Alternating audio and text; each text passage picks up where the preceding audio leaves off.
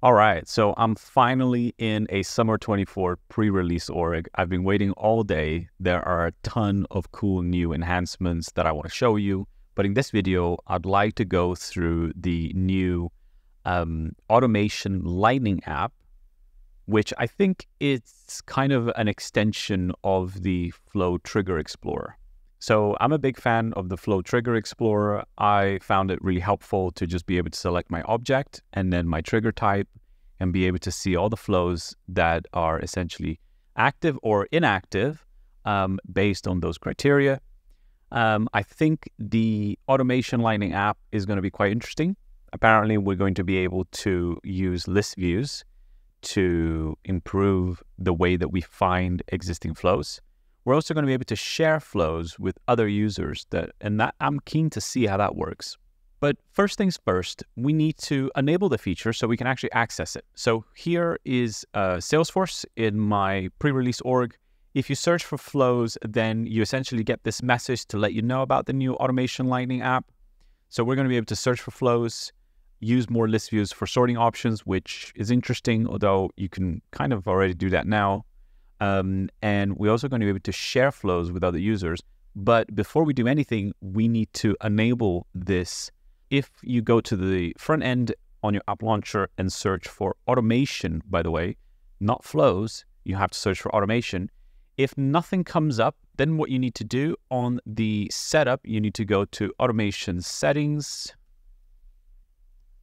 And then it's a little bit hidden, but if you scroll all the way to the bottom, you're going to see here that says enable the Automation Lightning app. So you want to tick that and hit save. Cool. Now, if we go back to the front end, we'll do a quick refresh and then we'll search for automation again. Here's our app. That was quick. I like that. And this is the initial look at the Automation Lightning app. Now, let's get rid of this. So first glance, it's pretty straightforward. I mean, it looks like a Lightning app, which I kind of like. I love the fact that it says join the Flow community here on the left. I wonder where this takes us. Let's have a look. Okay, so this takes us to the Salesforce Flow Automation Trailblazer community. So that's cool. I love that. I'm going to join that right now. Can't believe I wasn't part of that already. But let's turn off these notifications. Otherwise, I'm going to get spammed with this every week. It would be nice if this took you to Slack communities because they're super popular. And that's usually where I hang out for flows anyway. But maybe that's something that can come in the future, or maybe that's just something custom that you can add to your org. But in general, it would be nice if Salesforce was sending everybody to the same place. Then above that, we have essentially our list views. So there's nothing displaying here. So I guess I have to create a new one. So let's go ahead and do that. So we'll hit new.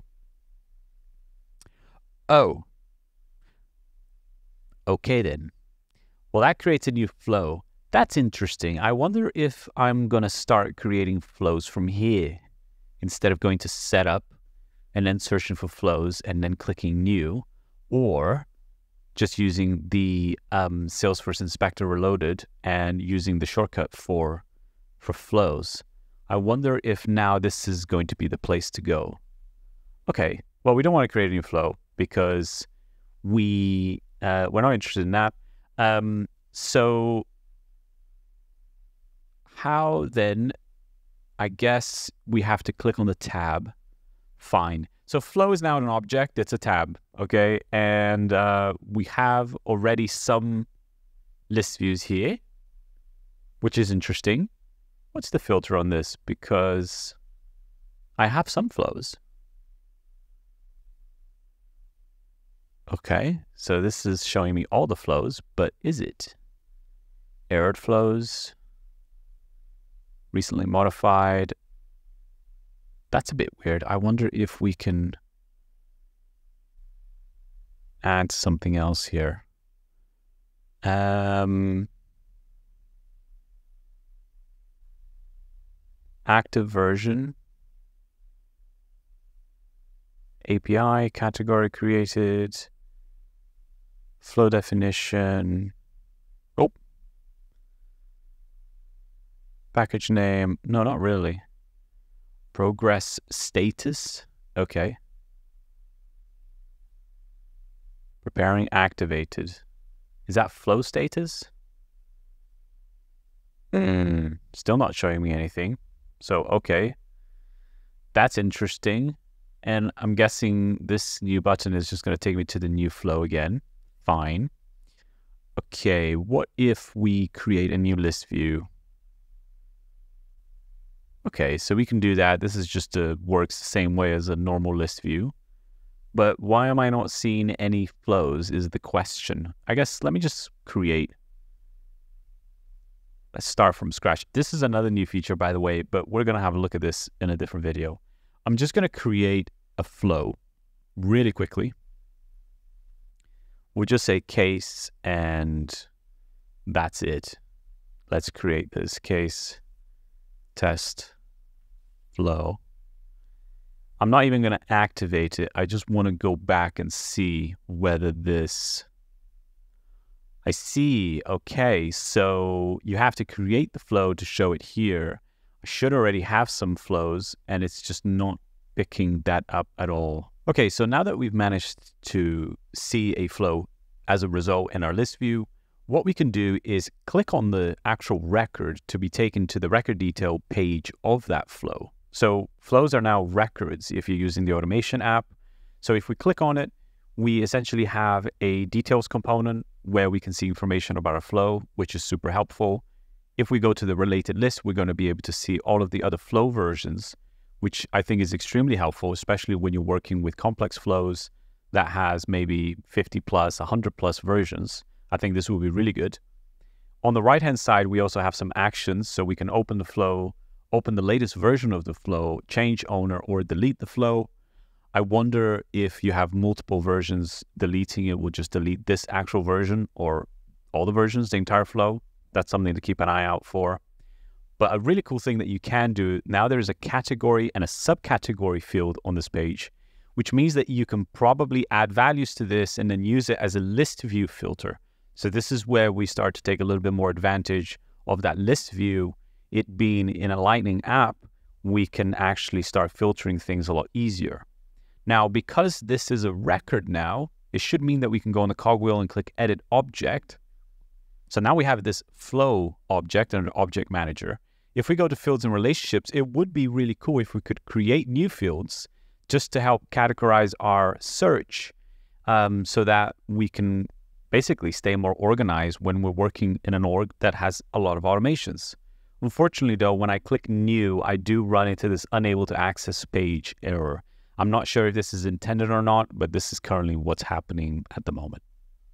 So if I go to Setup and search Flow, then you see that I already have, the org already comes with quite a lot of flows, and most of which is also activated. They're managed installed though, so package state. Let's see if we can just add that. It should be because there is no criteria anyway, but let's just play with it. Package state, let's say manage installed and then manage. Doesn't do it. Doesn't do it. Filtered by owner. And that is why I have to own the flow, so I can't see every flow in the system. That's interesting. I wonder if that's just this list view. So let's try something else. Hang in there. Let's see. All org flows. Let's just try this and see if that gives me a different... It does not. It does not. Overrides flow owner equals... You can't select one. That's too bad. Not equal to me. No. No. Okay. This is interesting. Might have to play around a little bit more with this, but fine. At least for now, we can see, go back to all the flows. We can see here the flow that I've created. There are some columns there is quite useful. There is a drop down that I can open the flow, change the latest, open the latest version, change the owner, and then delete. Fine, that's all good. And here I'll be able to see errored flows. This will be very interesting. I'm excited for this. All flows, progress rates equal error. Fair enough. So it's nothing really special. It's just another list view component on the Lightning page. So in terms of sharing flows, then I guess you just share the related list. Wow. Okay. I guess you just share the related list then. Interesting. Well, anyway, this is essentially what the automation app looks like. There is not much to it, I suppose. They just managed to put the flow list view that was essentially on the back end on the setup. They managed to put that on the front end now on a Lightning app. A little bit easier to get to, possibly a bit easier to create flows, but not a lot of new functionality. I guess just things that we would have assumed anyway from having flows in a list view. I'm not particularly happy or convinced with the fact that it's not showing me all the flows in my all flows list view, especially when my filter is very much just show me all the flows, but it seems to be hard-coded to show me by owner, which is not very good. But maybe there is a way around that. So let me play around with it a little bit more, and then I can get back to you. But in any case, now at least you know how to access it yourself. So hope you found this helpful.